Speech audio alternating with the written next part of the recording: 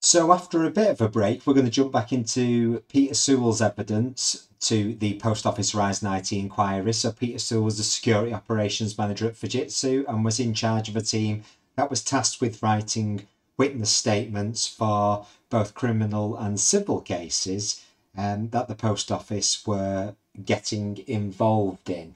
And he said he was unaware of a known issue that was raised at the time of Horizon losing transactions, essentially where there were either conflicting processes or a message failed to write and wasn't queued, so therefore never subsequently written, and an identical shortfall was created on the system, and there were at least, by 2008, three independent peaks or incidents that were recorded in Fujitsu's system detailing this issue at different branches. But the KEL, the known error log entry for this issue in Horizon, shows that Fujitsu suggested that they weren't going to fix it in the Horizon code because the issue was relatively rare. Let's jump into the inquiry. Can we please look at FUJ 001555232, please? This is an email slightly before you've arranged that meeting, and it's a response to Gareth Jenkins, and you say as follows: Gareth, when you say interfere, are transactions actually lost when the end of day is run? Can you assist us with any information you received in that respect? Do you recall this conversation? No. I just don't recall it. So it would be interesting to find out what the nature of that interference was, because obviously if it's losing transactions, then that would be a big problem in terms of the accuracy of the accounting records produced by Horizon. Do you remember receiving an answer? No, don't recall it at all. No. I mean, you do seem there to be sufficiently involved that you are... I think I was with Craig Park, yeah. Yes, okay. Can we please look at FUJ 001555231, please? Thank you. An email from Penny Thomas to Gareth Jenkins and others, including yourself. It says, "Hi all, Pete has asked me to send a note to set up a meeting to discuss this issue." And then you ask if everybody can make the 14th of August, and she attaches peaks and KELs. So the peak is the incident log, and the KEL is the known error log. Were those things that you were familiar with at that time? I know what they were, yes. Yes. So she's sending around effectively information to be discussed at a meeting. Yeah, these are the three technical people that would have had real relevant input into this. Yes. Thank you. If we look over to page 4, please, that's the first of the peaks that she has attached. It's again a peak that we've seen quite a lot of over the past couple of days. It's PC 015376, and it begins on the 20th of December 2007. So by the time of this discussion I think we're in August now, August 2008. So by August it had been known for 8 months, this particular issue. Yep. Is that right? Reading this, yes. Yes. Yes. Presumably prosecutions had been going on during this period and other court cases? I don't recall, not sure. Do you recall, for example, a pause in 2007 to August 2008 following this issue? Yes. You recall a pause in 2007, or do you recall a pause later? I recall there was a pause while this was checked out. And that pause presumably followed the August meeting rather than prior to the August meeting, because you weren't aware of it before this period. Yes. So are we to understand that after discovery, 20th of December 2007, up until the date of this meeting, there hadn't been, from your team at least, any significant impact on the work that was being I don't know whether things were being checked at that time or not. I don't recall. But as manager of the team, do you recall any significant change to your practices between December 2007 and the date of the meeting in August 2008? I believe the error on Craig Park was 2007. Yes. Yeah. The error was in 2007. You are manager of a team that provides, for example, witness statements and prosecutions. Mm-hmm. Do you recall from December 2007 up until the date of this meeting in August 2008 any significant activity in relation to this issue? I don't recall them. I don't recall. You don't recall, or you don't believe there was any? I don't remember. I don't remember. I mean, it's interesting because if it's an issue significant enough to kind of have a pause in prosecutions, you would think it would be quite a big thing at the company, although understandably you may not remember now.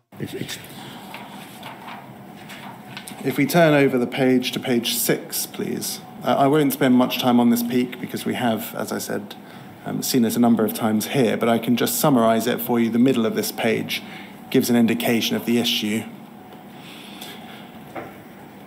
It says, the messages that should have posted the £465.73 gain in stock unit BM to local suspense failed to be written. Consequently, when local suspense was cleared, written off to profit and loss in this case, the £465.73 wasn't taken into account, and this resulted in the minus £463.73 trading position seen on the branch trading statement. So that would be a shortfall in Horizon then, and it looks like a transaction that's failed to be written. So that would imply, I know people have asked about this before, that either there isn't a queuing system in place as if there's an issue writing a transaction, or that the queuing system is failing under certain circumstances.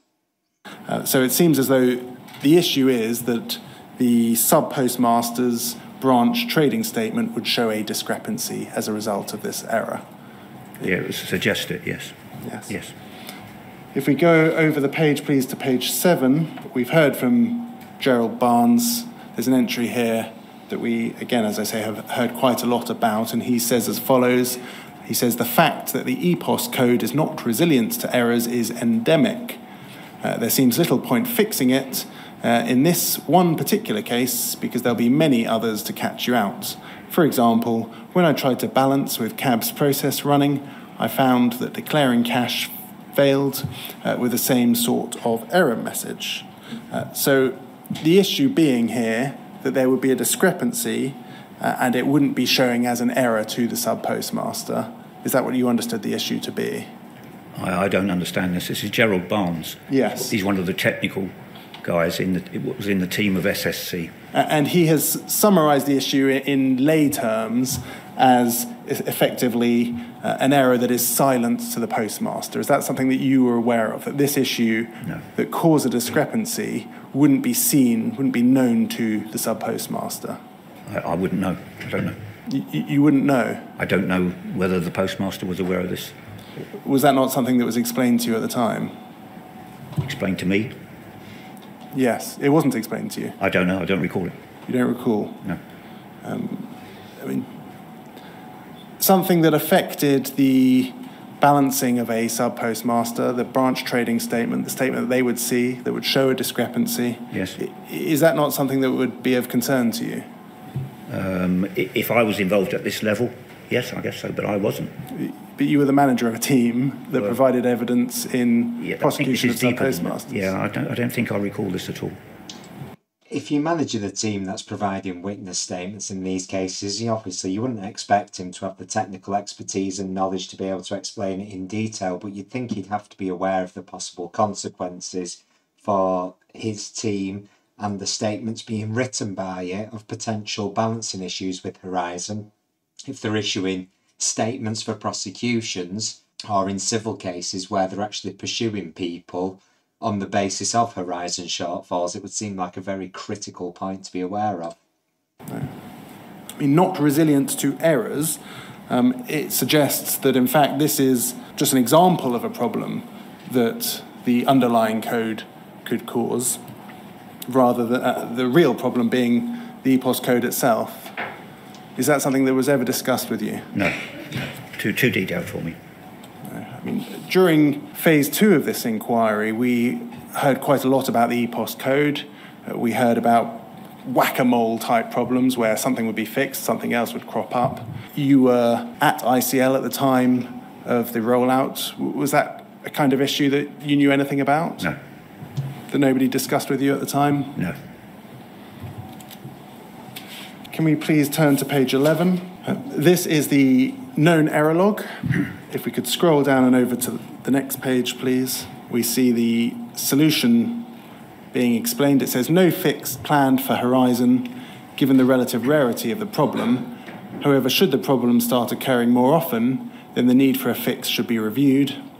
Add any cases to the list below, and then we can see a list of cases. So there we have 3, by that time, peaks that addressed, so 3 recorded incidents that were sufficiently serious enough to result in an error log. Yes. 12th of December 2007, 5th of March 2008, 27th of December 2007. Over to the next page, please, we have, and can I just be clear, those were just the reported errors that were sufficient to make it into an error log. Is that, do you understand peaks to be something? No, you're right. Yes. They're the logs. Over the next page is another peak. So this one we're looking at PC 0152421. And perhaps we could go over to page 15. Here we have Anne Chambers reporting on the 21st of December 2007. And the second entry in her entry says as follows: the stock unit was being balanced at 7 p.m. at night, and at the point where the stock unit gain should have been written to local suspense, there was some contention with the end-of-day process, which were running in the background, and the messages were not written. She says, at the branch, the loss for TP8 was £465.73 bigger than it should have been. The loss, £1,083.76, was written off to profit and loss. As I understand it, this means the branch is not personally out of pocket, and there's no need to attempt to correct anything at the branch. The branch trading statement shows a trading position of minus £465.73. Surely if that's not corrected, then that loss kind of just carries forward. And even though they're saying that the branch isn't out of pocket at this point, if something's showing a negative figure, surely that's showing that there's the discrepancy with Horizon is showing that it is out of pocket, even though it isn't out of pocket.